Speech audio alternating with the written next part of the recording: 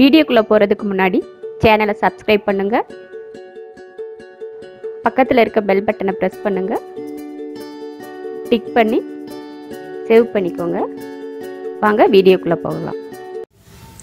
காளான் குருமா செய்கிறதுக்கு காளானை க்ளீன் பண்ணி கட் பண்ணி எடுத்து வச்சுருக்கேன்.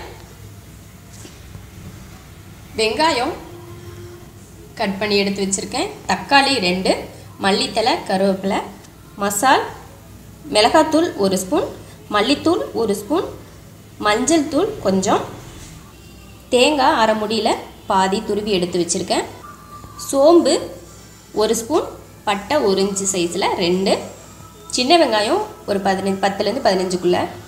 இதை நம்ம வறுத்து அரைச்சி எடுத்துக்க போகிறோம். இப்போ இதை வறுக்கலாம்.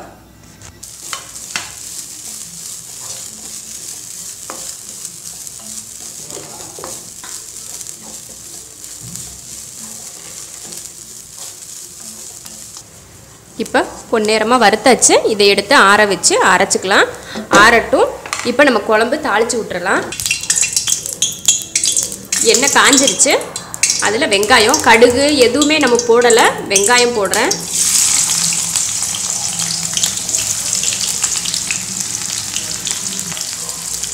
கருவேப்பிலை, மல்லித்தலை.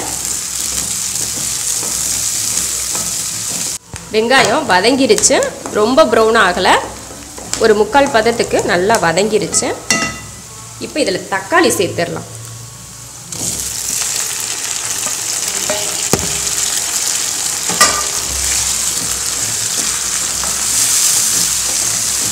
தக்காளியும் நல்லா வதக்கிடலாம். தக்காளி மசிகிற வரைக்கும் வதக்கலாம்.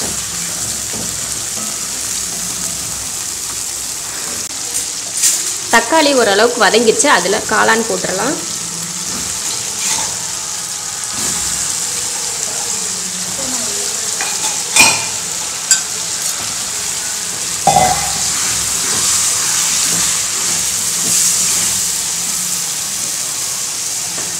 கொஞ்சம் உப்பு,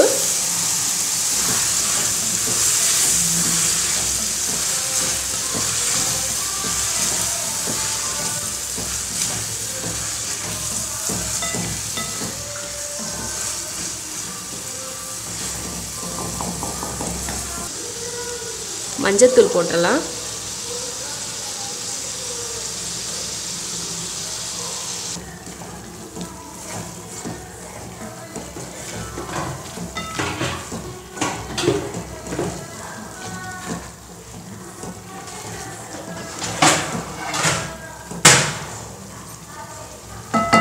இப்போ இது ஒரு 2 நிமிஷத்துக்கு மூடி வச்சிடலாம்.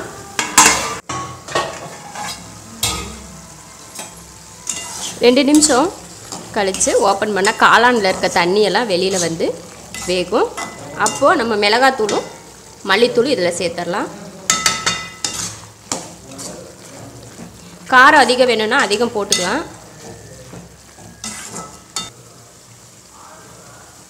நம்ம வறுத்த தேங்காயை அரைக்கிற வரைக்கும் மூடி வச்சிடலாம்.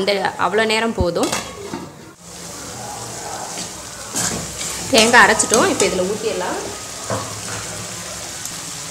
தேங்காய் அரைச்சாச்சு, இதில் ஊற்றிடலாம்.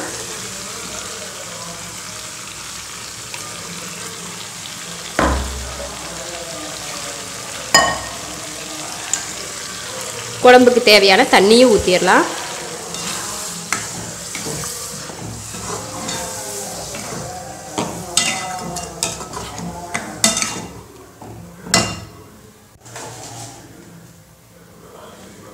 இதுக்கு முன்னாடி கொஞ்சம் உப்பு போட்டிருக்கோம். இப்போ கொஞ்சம் உப்பு,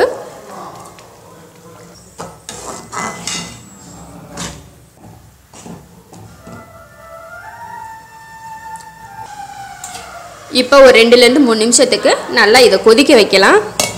மூடி வச்சிடலாம். இப்போது காளான் குருமா ரெடி ஆயிடுச்சு. அடுப்பை ஆஃப் பண்ணிடலாம்.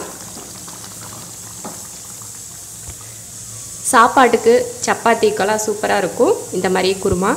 நீங்களும் இது போல் குருமா செஞ்சு பாருங்கள். பிடிச்சிருந்தா லைக் பண்ணுங்கள், மற்றவங்களும் பார்க்கணும்னு நினச்சா ஷேர் பண்ணுங்கள், மறக்காமல் சப்ஸ்கிரைப் பண்ணுங்கள். நன்றி.